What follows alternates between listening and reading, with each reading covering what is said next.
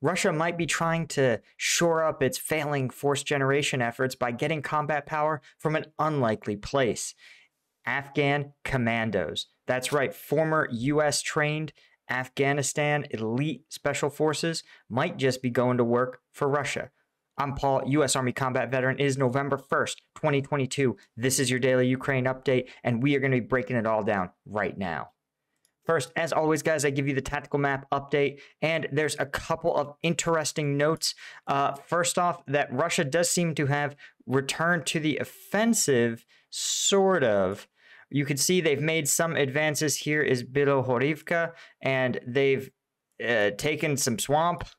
But there you can see that while normally I would caution against creating these sort of salient bubbles, that they can oftentimes be very, very tactically disadvantageous, again, because it gives in this case, Ukrainian forces, three sides in which to attack these forces. Because they are flush against this river, they are somewhat protected from the side, meaning that this advance could actually potentially start to have real follow-on effects. But again, I wouldn't hold my breath since Russia has really been stuck in a stalemate in this region for some time. When we look to the south, there's also been some very minor changes.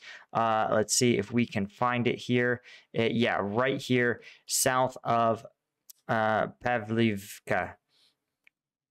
You can see Russian forces have advanced a little bit and seized part of the town of Pavlivka here. And again, what's not clear, however, is that any of these advances are part of a larger strategy by Russia. These are disparate areas, probably, especially in the south here, I suspect sort of defended by TDF forces.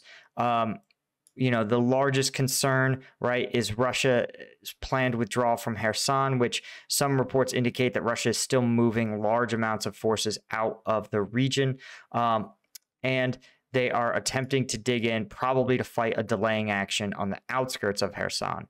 So I really think that the larger tactical situation is unchanged and that these don't indicate Russia going on some sort of larger pressing offensive, probably more something like targets of opportunity, catching Ukrainian forces while they're repositioning, or just sort of the push and pull that happens when you have irregular forces like TDF and newly mobilized troops sparring for control of regions that there's not significant tactical risk. But that's not the real story. That's not what you guys clicked on this for. You clicked to hear about this. And when we're, of course, turning to ground news, which in the era of misinformation and disinformation and bias is pretty essential, especially when you have a story that sounds like it could be made up. But when we look at who's reporting it, and we realize that it's a lot of center leading sources, The Guardian, Hindu Times, ABC News, AP, right? Al Jazeera. These are like VOA, legitimate, the Daily Caller, all very legitimate news sources, which says to us that this might actually be true. What's the gist of the story? Afghan commandos who fought alongside U.S. troops are being recruited by the Russian military. They say the Russians want to attract thousands of the former elite commandos into a foreign legion. They're supposedly talking through WhatsApp with about 400 other commandos, and the recruitment comes as Russian forces, of course, are struggling against Ukrainian advances. This is just sort of unfortunate on a lot of levels. Also, guys, if you want to try ground news for free, I have a special link in the description.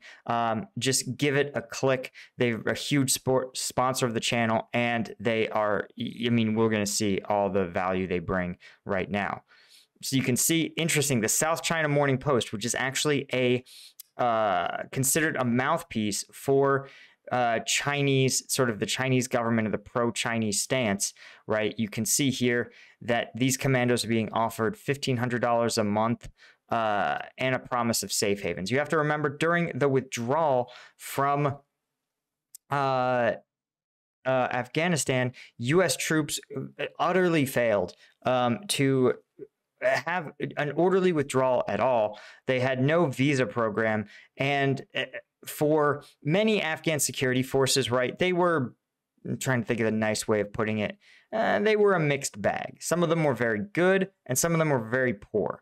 But the Afghan commandos were the best of the best. They often were very proficient in English. They were extremely committed, and they were trained by Green Berets, Navy SEALs, British SAS. These guys were top tier, and there was 20 to 30,000 of them that fought over the course of the 20-year war. So again, these are 20,000 battle-hardened, trained by first-rate troops, soldiers. They're not like the ones that you sometimes see in videos with unable to, do a jumping jack or whatever. These guys have realized that since the Taliban have taken over their home country, they are living like exiles and refugees. Mostly, it seems like in Iran, but they aren't sure what to do. But a $1,500 a month salary sounds tremendous if you have family living in, the Iranian-Afghan border.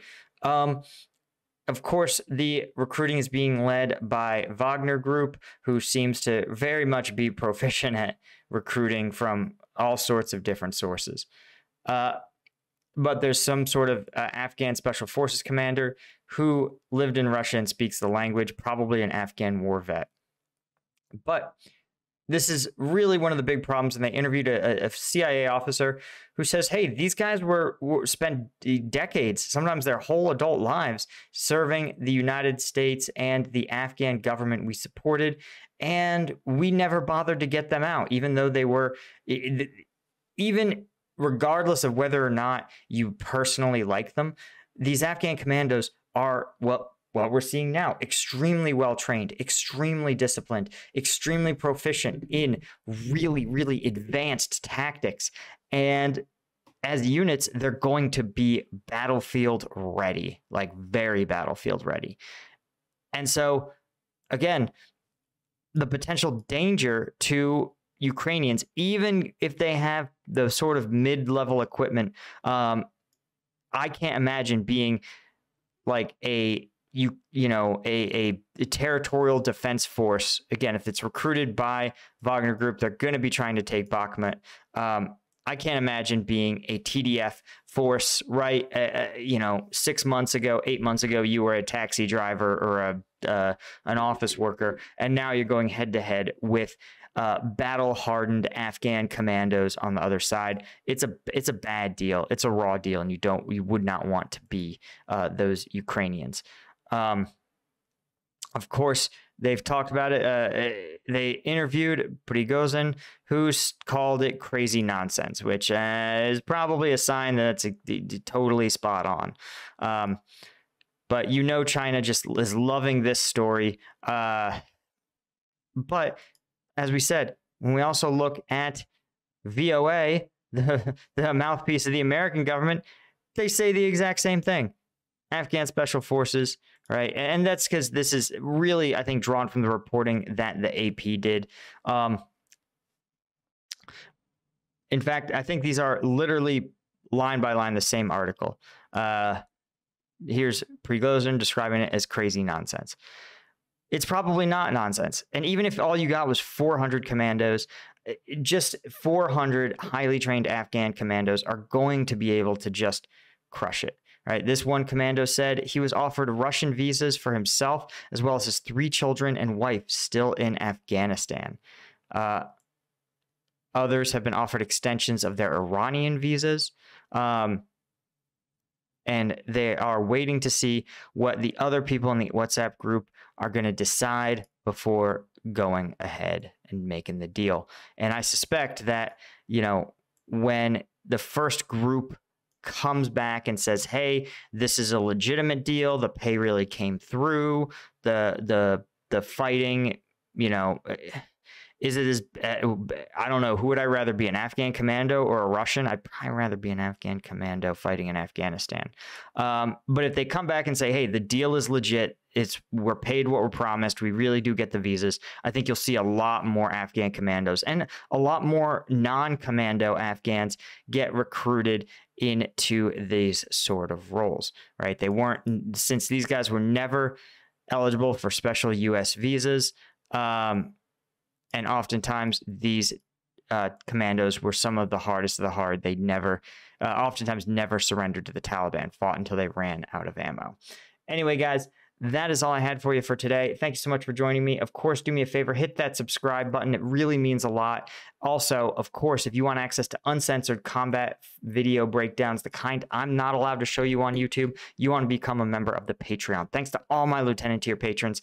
And there's even more I've got to add this week. I'll see you all in the next one.